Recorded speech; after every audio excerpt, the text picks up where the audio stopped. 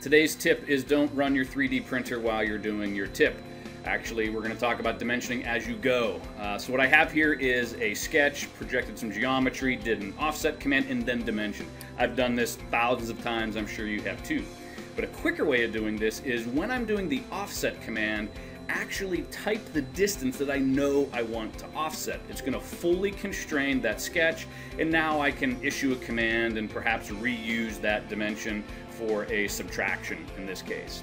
Likewise, when you're sketching with the line command, rather than just randomly sketching your lines and dimensioning after the fact, key in the values that you want that dimension to be.